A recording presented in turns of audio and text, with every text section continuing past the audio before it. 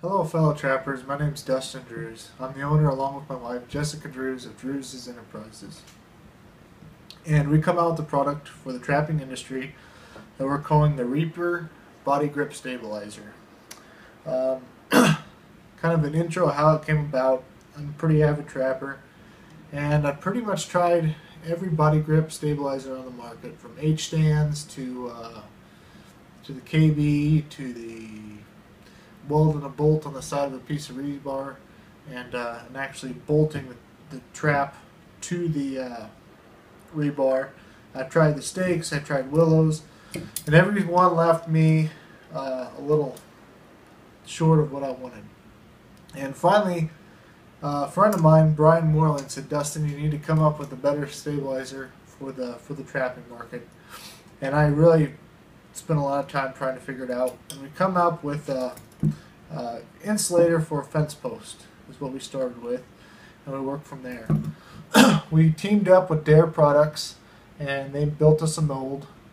It has a flat face with a 3/16 hole, with a lesser opening than the standard fence post for more rigidity, and so there's plenty of room for the nylock nut and the fender washer that goes in there. It'll fit any pole from 3/8 up to 3/4.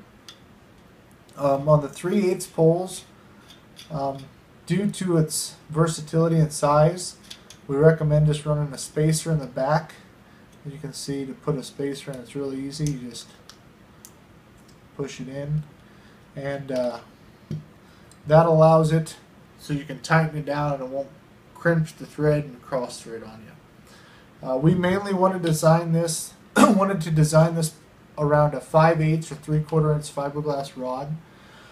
And the reason we wanted to do that is so you get some stacking features. 5/8 rebar post for snare supports, and then we're also coming out with the 330 design, so we can use this on 330 body grips also. The 3/8 post works well, only on bottom edge sets though.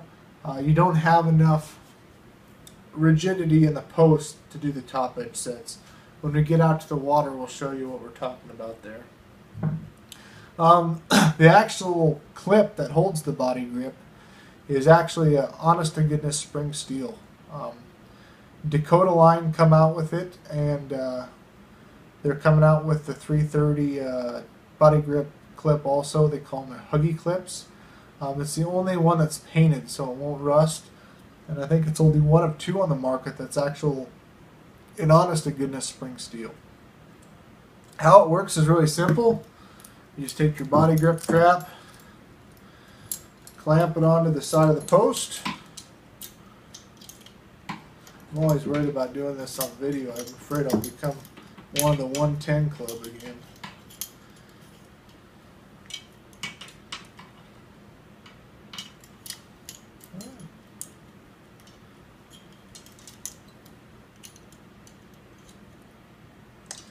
Alright, as you can see, the trap can be set this way, and it can also rotate 360 degrees.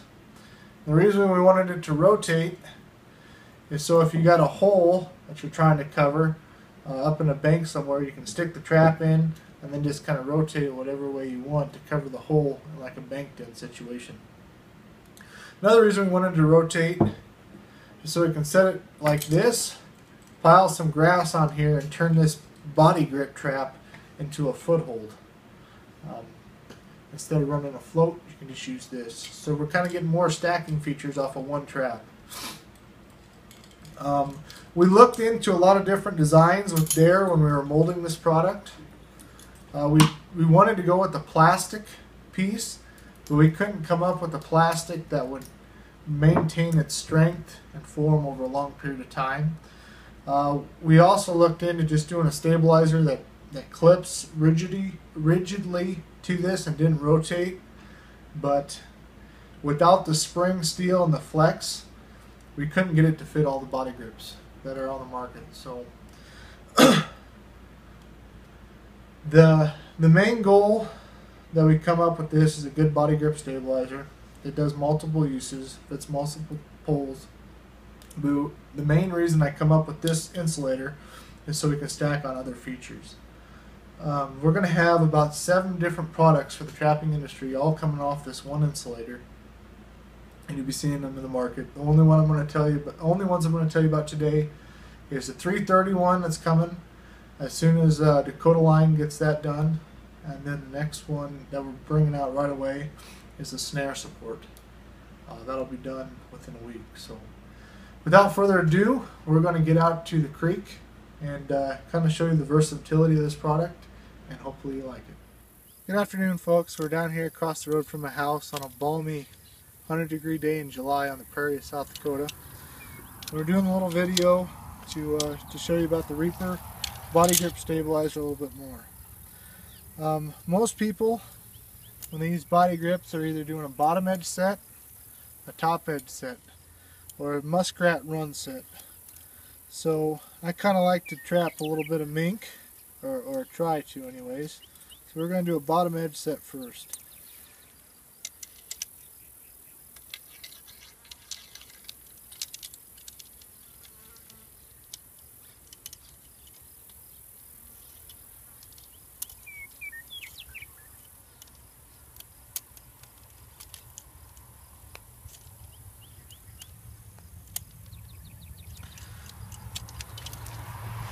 Nice thing about this, I'm going to muddy up the water, there's a concrete flat spot. If anybody knows anything about bottom edge sets, they know what I'm talking about.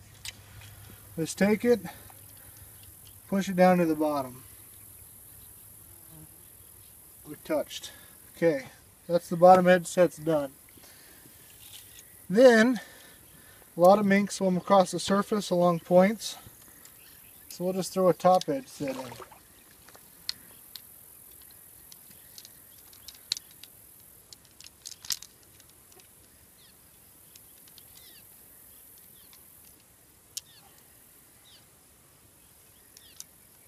My hands are wet here.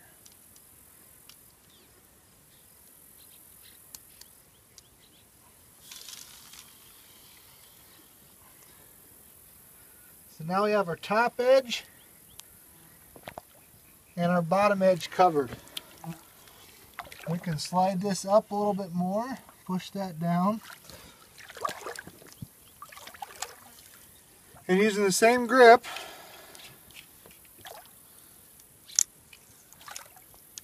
we can do this. We can make a muskrat set out of using this grass. Get a little grass here, a little seaweed. Pile it on the trap. Oh, muskrat gets up there to climb, and we're using the 110 as a foothold trap. So you got 3 traps on the same pole. You got the bottom edge covered, you got the top edge covered, and you got the platform covered like you would for a float. You can put 2 of these traps side by side to cover a run on muskrats, so you don't have to get a 120 or 220s or 160s.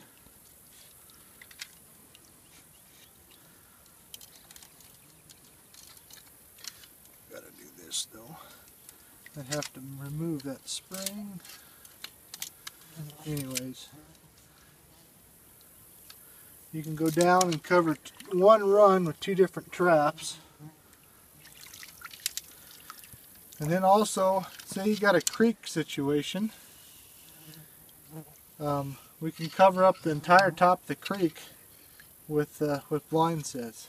So you want to let me get in the water here and we'll show you that. The neat thing about this, using one pole, is we can cover up almost the top of a creek with sets. So if we just slide these down, stick this in the mud,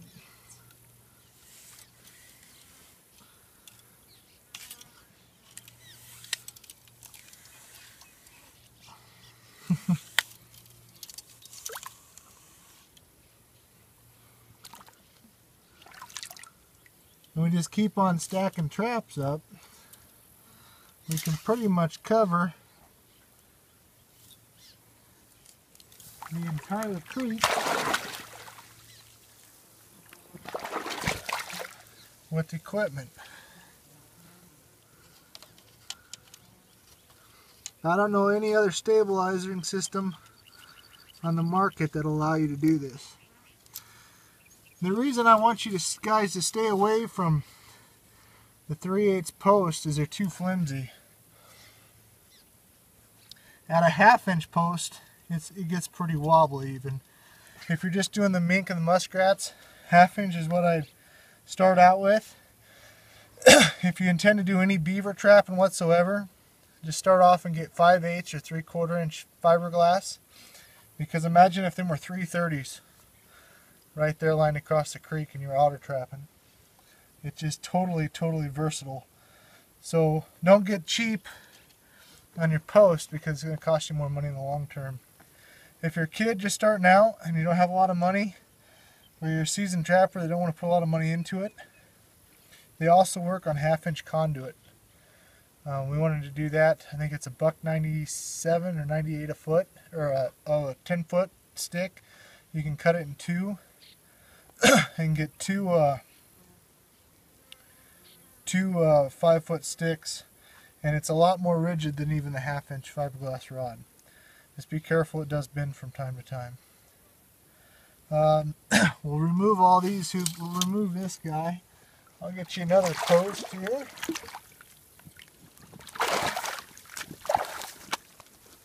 For you guys that like to trap mink, and you're looking for one system to do everything, I don't like rebar for that reason.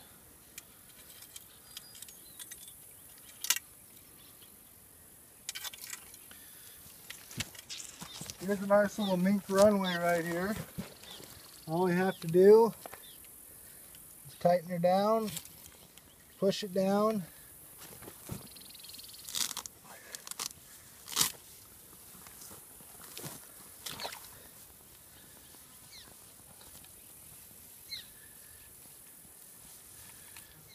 and you're going to catch all the mink and all the rats that go through there.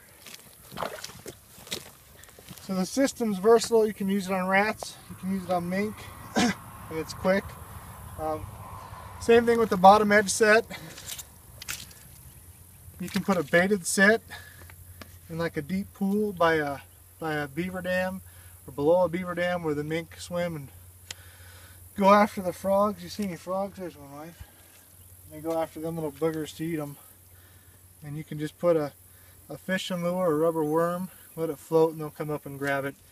If you haven't watched Don Powell's Mink After Mink on Purpose, I highly recommend it. You'll see so many uses for this setup here. I mean, it just covers almost every possible situation for mink and rats in one system. So I can go on and on. So far, the best setup has been with Brian Moreland, the guy that was testing them. He caught a muskrat in the runs, and he put 2 baited sets on top, just letting it sit like that with carrots, and he caught 3 rats off 1 pole in a 24-hour period. If anybody outdoes Brian, just let me know. I want to get your picture up on the website and give you a little fame for your work. Again, you can find us at drewsenterprises.com, DREWS enterprises.com. If you have any questions or you want to email us any pictures, you can email us at drewsenterprises@yahoo.com. I guess we'll leave it at that.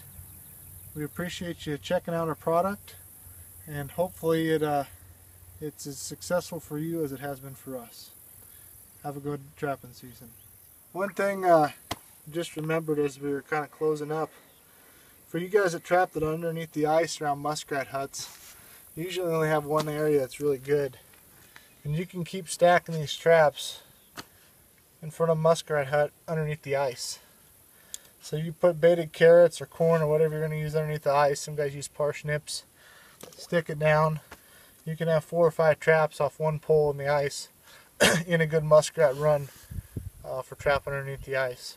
The 330 version that's coming out is going to work the same way. You can trap beaver under the ice with 330s and 5/8 rod or whatever. So it's definitely going to be highly entertaining to see how many beaver people can catch with the system underneath the ice. I know that's probably the hardest work in trapping, is trapping underneath the ice. So this should speed it up greatly.